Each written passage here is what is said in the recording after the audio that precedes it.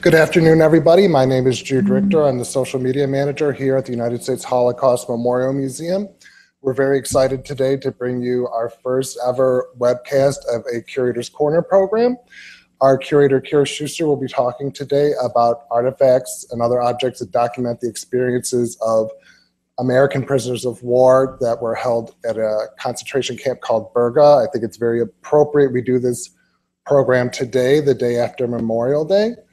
And before I bring Kyra to the stage, I just want to ask people who are watching us on the live stream to tweet their questions during the program at us, and we'll get as many of them as we can to Kyra before the end of the program. Our handle is it's at Holocaust Museum. So tweet us your questions at Holocaust Museum. And now Kyra's going to take the stage.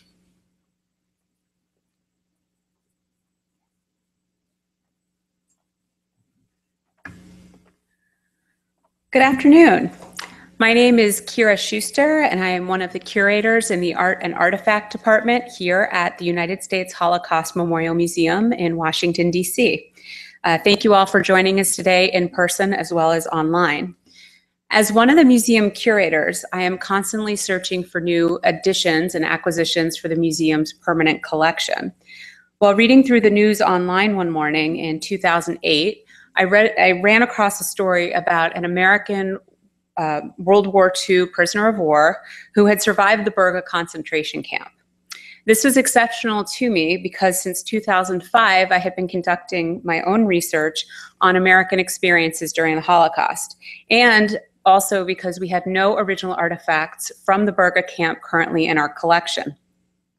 I strongly believe that our museum, as an American institution, has the responsibility to collect and to catalog American stories from the Holocaust. And I'm excited to announce that we are actually working on a project, an exhibition that'll be opening in a few years that will tell the American perspective of the Holocaust. So when most people think about Americans in the Holocaust, we tend to think of the heroes, the liberators, the war crimes investigators, the lawyers who prosecuted the war crimes trials. And very few people think of Americans also as having been victims of the Holocaust. This afternoon, I'm going to share with you the story of 350 American soldiers who found themselves caught up within the web of the Holocaust. Now, many of these GIs were initially recruited under the U.S. Army's specialized training program, which was known as the ASTP. Established in 1942, the ASTP was the largest educational program in our nation's history, and it sent more than 200,000 men to college. Most of these men expected to become officers or be assigned to technical units, but all of that changed over the course of the war. Due to pressure for replacements in Europe, many of the men in this program ended up in the infantry and sent overseas to participate in the Battle of the Bulge. The three men that you see here, Anthony Acevedo, Bernard Jack Vogel, and Sidney Goodman, all came from very different backgrounds. The military trained them and prepared them for battle, but could never prepare them for what would ultimately face them. The Battle of the Bulge began on December 16, 1944, and was one of the costliest battles for U.S. troops during World War II. An official report by the United States Department of the Army listed over 108,000 casualties, which included 19,000 killed, 62,000 wounded, and 26,000 captured or missing in action. Many of the men were captured after they found their unit surrounded by German troops, or they were forced to surrender after they were the only members of their unit to survive heavy gunfire and surprise attacks. Some of the Americans were interrogated upon arrest by their captors, and some of the soldiers already began to be concerned for their own welfare because they were Jewish. The American troops were forced to march through ice and snow for about up to a week at a time. Often they were asked to remove their boots so that they would not escape. And the new prisoners of war arrived at a town of Gerolstein, Luxembourg, where they were loaded onto dirty, crowded, cramped boxcars, jostling and arguing with each other to get better positions in the cramped car. Very little food or water was provided to them, and certainly there was no medical attention that was provided to the wounded. Finally, the men arrived at Stalag 9B, which is located in Bad Orb, Germany. And this is a large prisoner of war camp about 20 miles from Frankfurt. In this image, you can see the diary that Jewish American soldier Sidney Goodman began to keep immediately after his capture. All Goodman had to write on were the 36 photographs that his wife Grace had sent him from back home in Michigan. And here's his baby daughter, Karen. The images were of happier times and fond memories, friends and family, summers at the beach, baby Karen, and certainly this was a very stark contrast to his current surroundings. Now, most of the men were captured in late December 1944, just before Christmas. However, their families would not be notified for at least another 4 weeks later. Here you can see the telegram that Grace Goodman received from the War Department about a month after Sidney had been captured, and it notified them only that Sidney was officially listed as missing in action. It would not be for another 4 weeks until Grace Goodman would then receive official notification that her husband had been captured as a prisoner of war. And of course, thousands of other families across the United States were receiving the same news about their loved ones as well. The first group of prisoners arrived at Stalag 9B on December 26, 1944. And you'll hear as I give this presentation, I'm repeating a lot of the dates because I think it's important for you to understand where we are within the larger timeline of World War II. The numbers of POWs steadily increased after the first wave of arrivals, and conditions were not ideal at the camp. Men were forced to eat snow to supplement the rations that they were given. And shortly after New Year's, all of the Americans were asked to identify themselves by name, rank, serial number, and religion. Now, religion was not something that the POWs were supposed to be asked. And many of the American GIs initially resisted providing this information to the Germans. Some of the Jewish soldiers actually tossed their dog tags aside or buried them in the snow because, as you can see here, the American dog tags identified their religion. And if you looked at the more circular ones on the right side, right, my right, your left, you see Norman Feldman's dog tags, and in the lower right corner is a little H, which stands for Hebrew. Now, other GIs had C for Catholic or P for Protestant and so on. And this was standard information that the US military put on their dog tags. And I get asked all the time, why would they intentionally send especially Jewish GIs into battle, into Nazi Germany, knowing at this point what was happening? And the reason why they included this information is because if the soldier should be unable to speak for himself, if he's mortally wounded or killed in combat, that they could still respect the religious preferences of the soldier if he could not speak for himself or his comrades did not know. So some of the Jewish soldiers were very proud of their heritage. They were not going to try to hide it or deny it. They didn't really care what the Germans did to them. Some of the men told me they were never even asked what their religion was at all. And once all of the men were registered, they were assigned a POW number and issued a second set of dog tags, which is the POW tag, which is the square one on my left, your right. And this indicated the camp number, so you can see the IXB on top and their prisoner number, the number underneath it. In late January 1945, the Germans went through the troops and separated out all of the Jewish American soldiers, which at that point numbered about 70 or 80 men. And they placed them in separate barracks. Now, Sidney Goodman wrote in his diary at the time that some of the non-Jewish soldiers thought that this was unfair and that the Jewish soldiers were now receiving preferential treatment. This, of course, was not true because treatment remained equally awful for all of the soldiers. Somewhere, and we don't know where exactly, orders had come down that 350 prisoners of war were now needed for forced labor. On February 8, 1945, all of the Americans were called out of their barracks and again ordered that all of the Jewish American soldiers identify themselves. Myron Swack from Ohio went ahead and identified himself as Jewish. And years later, he recalled of that moment, "I was born a Jew, I might as well die a Jew." The Germans then went through the lines and pulled out all of the men that they felt looked Jewish or who had Jewish sounding names. Ed Slotkin, who was originally from the Bronx, was told by one of the guys in his unit not to raise his hand. Don't identify yourself. And Ed had always thought that this other soldier was anti-Semitic. And now this GI was telling him, don't raise your hand. We'll protect you. We'll cover for you. We've got your back. But Ed, in his own words, and I apologize for the slightly salty language, he said, "And what a schmuck I was. I raised my hand." And he identified himself as Jewish, and you can actually see here that his name is number 1 on the list. The Germans then went through and pulled out all the Catholic soldiers, along with anyone that they identified as undesirable or having been a troublemaker. And this included German-American atheist Johann Kasten from Hawaii, who had been serving as their man of confidence. And so he was the translator between the Germans and the Americans. He represented the American GIs. They also pulled Mexican-American Catholic GI Anthony, known as Tony Acevedo. And Tony had already been interrogated by the Germans for an incident that had occurred back in his hometown of Durango, Mexico, earlier during the war. Once the Germans had identified their 350 and filled their roster, the troops were again marched back to the train station, where they were once again loaded onto boxcars and had a 6-day journey with no additional food or water. And actually, Tony told me the story of they would fight to push their hands through the windows of the boxcar to grab the icicles that were forming off the windows just so they had something. And the train finally arrived in the small town of Berga an der Elster, where they were marched to a sub-camp of the infamous Buchenwald concentration camp. The Americans arrived at the Berga camp on February 13th, 1945. And as they marched from the train station to the camp, the American POWs passed political prisoners wearing striped prisoner uniforms. Those prisoners were held in a camp called Berga 1, and the Americans were placed in a separate camp known as Berga 2.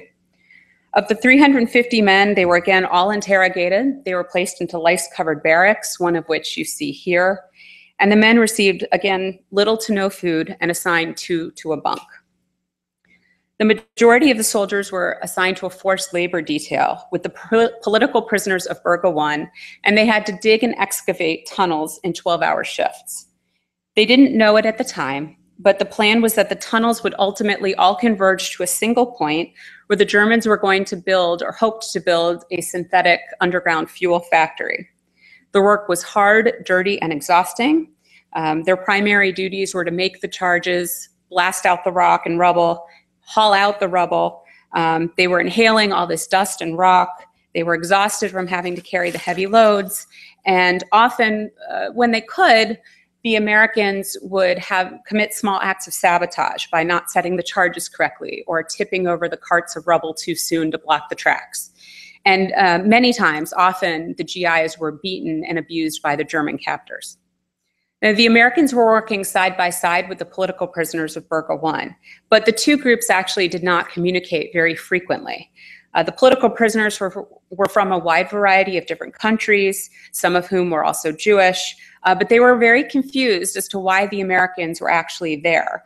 At first, when they saw them arriving, they thought they were being liberated, and it became quite clear once they saw them working in the tunnels that this was not the case.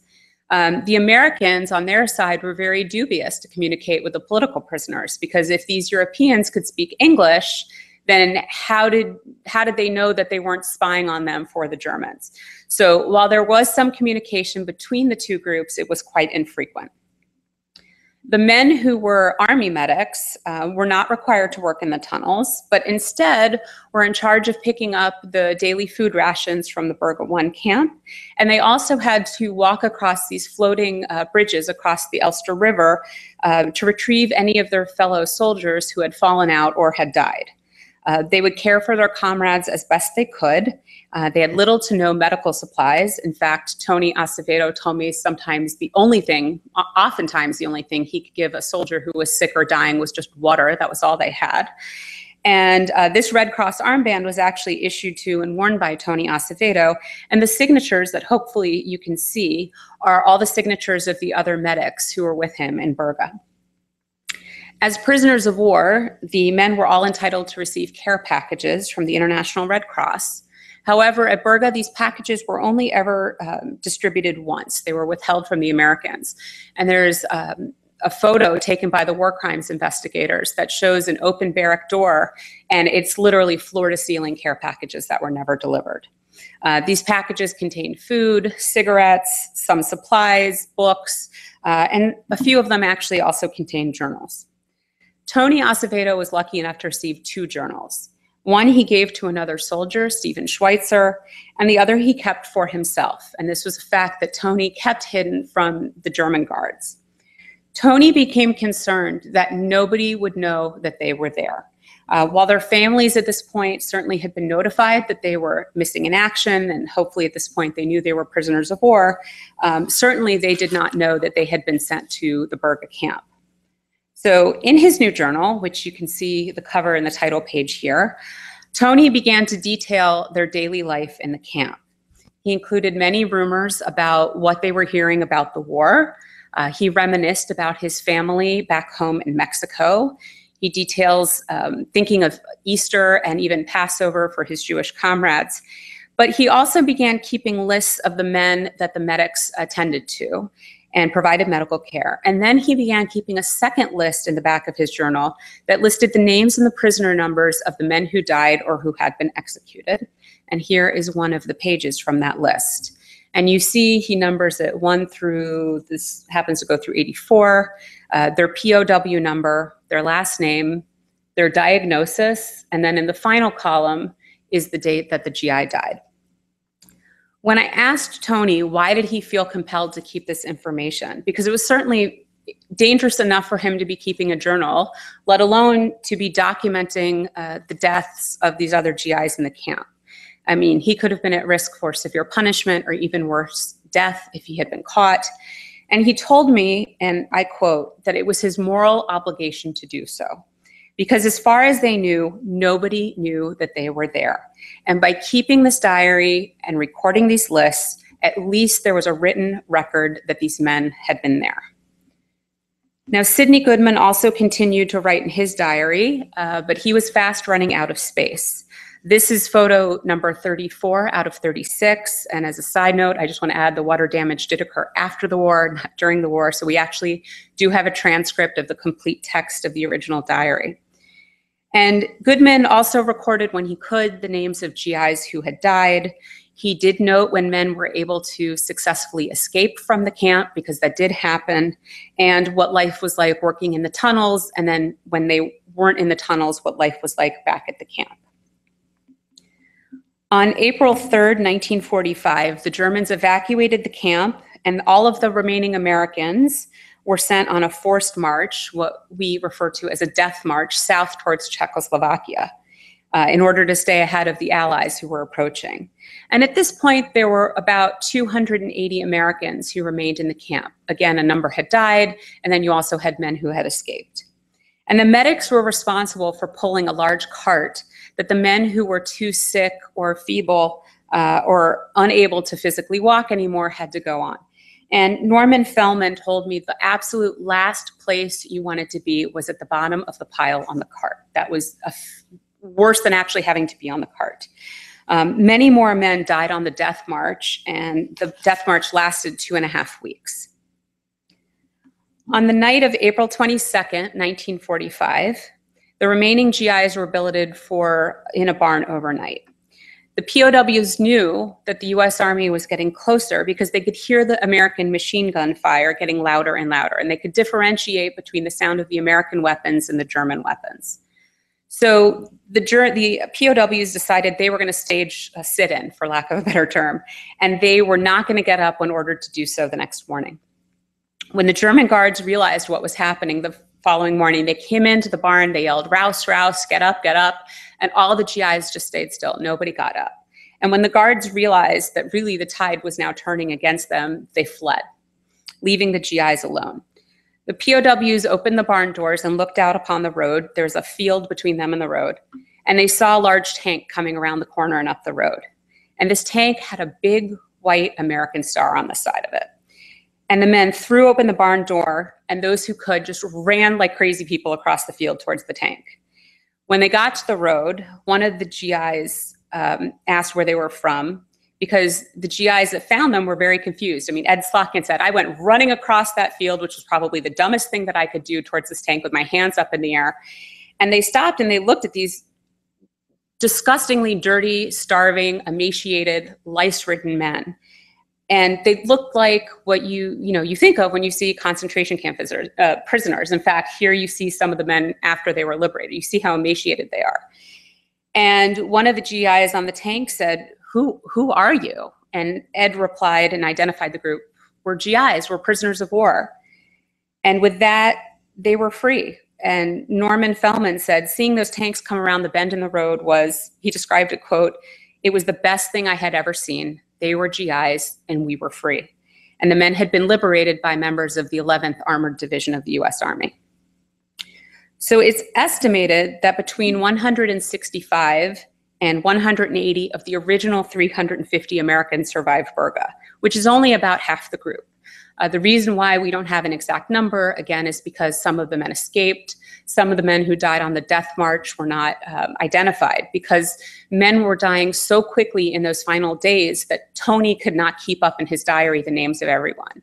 Ed Slotkin told me one of his biggest regrets during the experience was there was a GI who died on the side of the road during the death march, and they stopped to bury him. And he said, "I regret not taking his dog tags because now we couldn't tell his family that he had died and where to find him. But I thought if I took the dog tags, then when they found the body, they wouldn't know he was one of us either." So he couldn't have it both ways, but he always regretted not remembering who that GI was.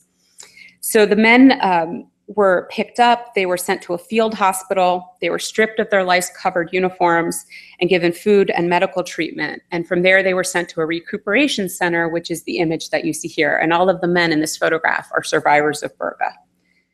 Unfortunately, their story does not end there, although one would hope it would. While they were recuperating, some of the Berga survivors were asked by the US Army to sign a document that the survivors understood to mean that they would never, ever publicly talk about what happened to them under punishment of disciplinary action. And here you see the form that some of them are asked to sign. Now, we now know that this is a standard military form that the military actually still uses a version of today, which protects men and women who are still in a field or still being held as prisoners of war by asking those who have returned to protect any escape or evasion techniques, communication techniques, military maneuvers, and so on. And you need to remember that the war in the Pacific is still actively going on after these men were liberated. So though many of those POWs in the Pacific had not yet been freed. In the years that followed, though, the Berga survivors who signed this form took it to heart. And while their families certainly knew that they had been captured as prisoners of war, not all of the men shared the full details of their experience. In fact, it would be decades before some of them ever spoke out in great detail about what happened to them. And a few years ago, I was interviewing one of the Berga men, and we were talking for hours, literally hours, about what happened to him, all through dinner, all after dinner. This man's poor wife, God bless, she fell asleep at the table, and I felt awful about it. It was that late, right? And so when I was leaving their home, I was like, I need to go home. It's been a long day. And I said to her, "Thank you so much for opening your home to me and for listening to us talk for hours about your husband's experiences." And she said, no, I need to thank you. And I said, "Why? What did I do?" And she said, "Because most of what he told you tonight, I have never heard before." And this was a couple that had been married for about 50 years at this point. She never knew. He never talked about it. And he was finally opening up about it. Now, Charles Vogel was the uncle of Bernard Jack Vogel, who you saw at the beginning. Jack did not survive. He actually died during the death march in Tony Acevedo's arms. And Charles was so devastated by the death of his nephew that he started his own investigation into the crimes that happened against the Americans at Berga. Charles himself was a World War I veteran. He was president of the Jewish War Veterans Association in New York. He was a prominent attorney. He had a lot of connections in the War Department. And so he used all of his connections to find out what happened. He wrote to a lot of POWs who were at 9B. He wrote to as many Berga survivors as he could find. And he asked them these basic questions. Who do you remember being with you? Do you remember any names of any of the German guards? Do you have details about what happened to you while you were there? And here's an example. What you see here is just one of those questionnaires that he had sent out. And he was gathering all of this evidence so it could be presented as evidence at the war crimes trials of the two German officers who had been captured and were being put on trial for the crimes of the GIs at Berga. And their names were Captain Ludwig Mertz and Sergeant Erwin Metz. And their names are very similar, so it does get a little confusing. On September 3rd, 1946, the trial of Mertz and Metz finally began as part of the Dachau war crimes trials, the military trials that were being held at the former Dachau concentration camp. And none of the surviving POWs were invited back to testify at the trial, despite Charles Vogel's best efforts. He even offered to pay for them to come on his own dime, but only 12 of their affidavits were presented as evidence. And he had gathered more than 70, I believe. The military tribunal lasted for 6 weeks and ended with the sentence of death by hanging for both men. Appeals, of course, were submitted. Their sentences were both later commuted in 1948 to 20 years for Metz and 5 years for Mertz. But within 3 years of that, Ludwig Mertz was set free, and Erwin Metz would be released from prison in 1957 with a sentence of time served. And Charles Vogel continued to rally for the justice for the Americans and the crimes that had happened against them. He helped found the Berga Survivors Organization and amassed a large personal collection of documents and correspondence relating to his research. Now, I'm proud to say that through my work and research here at the Holocaust Museum, we have now acquired multiple collections of original materials that document the American POWs at Berga, and we're always looking to acquire more. And in fact, we currently have artifacts from Berga on display upstairs in our permanent exhibition. You can find it on the 3rd floor of our exhibit within the barracks section. And while we had information about Berga in the museum, we had oral testimonies, we had a few memoirs that had been written, but we didn't have any original materials. And in 2010, Tony Acevedo was the first Berga survivor to donate his diary and his armband and a cross and prayer book and family photos and other items he had with him. And publicity from his donation led to the Vogel family donating Charles Vogel's extensive collection of materials. And it's kind of snowballed in a wonderful way. It has snowballed since then. So all of these new collections, when they come in, I personally digitize all of them. We catalog them. We do detailed inventories because we never know when the next family is going to come looking for information. One afternoon, we randomly had a gentleman walk into the museum's registry of Holocaust survivors and victims to our resource center on the 2nd floor here at the museum. And they all start the same way. I have the craziest story. My grandfather was an American citizen, but he was also in a concentration camp, but he was also a soldier. And the gentleman at the desk just looked at him and said, "You need to talk to Kyra." And he said, "What's Kyra? I don't understand this." And I go, "Just go to the 5th floor, go talk to Kyra."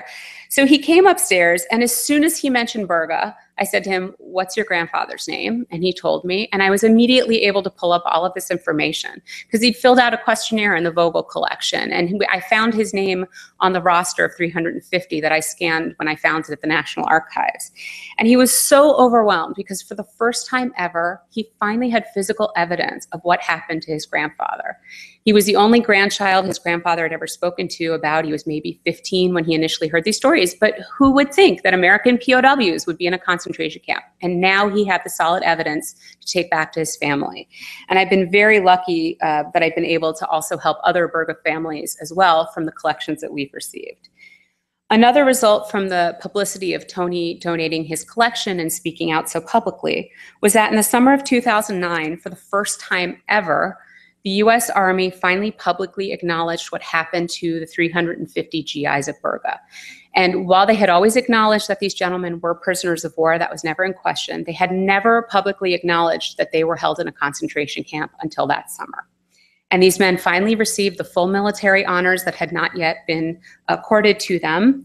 And in addition, National Geographic had filmed and picked up the story. We did a documentary together, which I was very excited to be a part of. Charles Guggenheim also had previously filmed a documentary. So finally, we're getting this information out there about what had happened to them.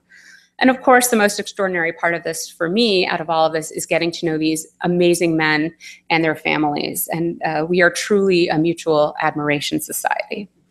So what can you do to help us further this project?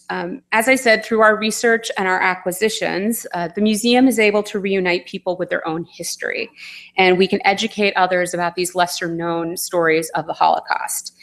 We continue to collect new materials for our permanent collection. As I mentioned, we're always looking for more. And we have a very broad collecting scope, and we're currently actively seeking new materials that relate to our upcoming exhibition on Americans in the Holocaust. So certainly if you, your family, your next door neighbor, your grandmother's best friend's dog walker, whoever it is, I just met randomly, I just met somebody sitting next to me on the plane. We sat next to each other for 2 hours before his wife asked where I worked, and I told her, and She said, "Oh, my husband's a Holocaust survivor." And, he just called me this weekend. So we're always making new contacts and looking for new materials. So you're always welcome to contact me. You can reach us at curator@ushmm.org. You can also contact us through a form on our website, which is seen here, www.ushmm.org. Also, if you have not yet done so, we encourage you to become a member of our e-community to receive updates about the programming that the museum does. We do programs around the country and internationally as well. So you can come to one of our events, you can see one of our traveling exhibits, and also I strongly encourage you to visit our website, which is just a wealth of information. And you can also follow us on many different forms of social media, including Facebook, Twitter, Instagram, Snapchat. I think we're everywhere. We're not on Snapchat, never mind. So, but many forms of social media. Again, thank you all for joining us today, both in person and online. And I'm more than happy to take any questions that have come in via Twitter or however they come or within the room. So, yes. Dave, can you turn on the microphone, please?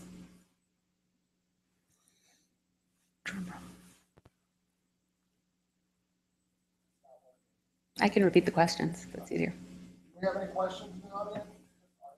Sure. When Roger Cohen wrote his book about Berga, did he come to you and look into the files that you had? No, Roger Cohen. The question was, when Roger Cohen wrote a very excellent book called From Soldiers to Slaves, I believe the title is. So the question is, did he come and do research at the museum when he was working on his book? The answer to that is no, because the book was published before I started working on this project and before we acquired the collections. That being said, he did interview a number of Berga survivors, many more who were alive at the time before I started working on this project. His book was written in conjunction with the Charles Guggenheim film that came out around the same time.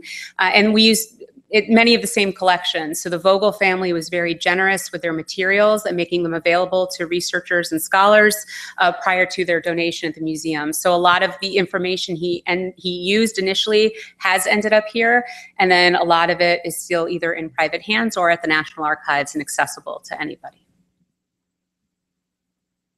It's a very good book. I highly recommend it if you want to learn more. Kyra, can you tell us how many survivors from Berga there might be alive today? How many of them you've actually in contact with, regardless of whether we've collected anything from them or not? I've been in touch with the question was how many are still alive and how many have I been in contact? I think we estimate there's about 5 or 6 GIs that I know for sure are still alive. I know that there may be more out there. The reason why I say that is the night that the National Geographic documentary premiered, I had put out on Twitter that the program was airing, and I got a response back saying, "Oh, my grandfather was in Berga. Can I call you tomorrow at the museum so we can discuss it?" And when I spoke to the gentleman who called, I said, "So whatever happened to your grandfather?" He kind of dropped off the radar. I didn't have any information on him after the war. And there actually, slight tangent, there was some of the men, the Berga survivors, did receive reparations from Germany. And so I had a list of all the men who got those in 1996. His grandfather's name was not on that list, so I presumed his grandfather had passed away in the years between. And his reply to me was, "Oh, he's alive and well and living in blah, blah, blah." And I'm like, wait, what? And I have since spoken with the family in great detail. So again, as far as I know, I would say, what did I say, 5 or 6 that I know are still alive. Families that I've communicated with, I've probably spoken to about a dozen or so, maybe more. Again, some of the men have since passed away since I really started this project in earnest, which is a shame because I have heard nothing but wonderful things about them. I would have loved to have met them. I've seen their oral testimonies, but I have been in touch with a number of the widows and children as well and spoken with them, and we'll see what happens. But again, you never know when someone's going to walk in the door or cold call the museum and say, "My uncle was in Berga, my grandfather was in Berga."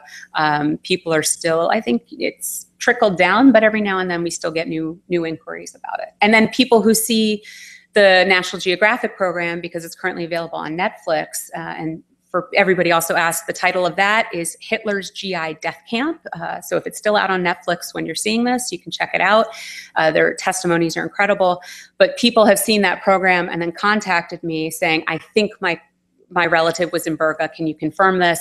And I can check it up against the list. So we're still hearing from people, which is nice. And just one quick follow-up. These men would have been mostly 18, 19, 20 or so at the time? Yeah, a majority of them were, I would say, 19, 20, 21. These were young guys. And especially when I speak with high school kids or college kids, I did a presentation to a fraternity convention, and I think, oh my God, they're the same age as the audience I'm speaking to, or not that much older.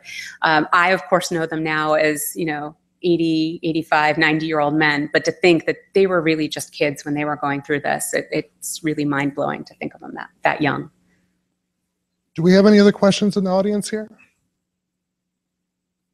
Well, thank you very much, Kyra, for a fantastic program. I've seen it before. I'm always impressed, so glad to see it again. I'm glad to be able to share it. Hang on, we might have one more thing over Twitter. Ooh, one more on Twitter. Nope, that's it. Nope, that's it. Okay. Well, you guys can always email us and ask us and find us that way. So thank you. Just thank you again, Kyra. Just wanted to say thank you, everybody, for coming to watch the program here in person, and thank you to everybody who watched us online. We have recorded this program, and we'll be posting it at a later date if you want to watch it again or share it with your family and friends. So thank you very much.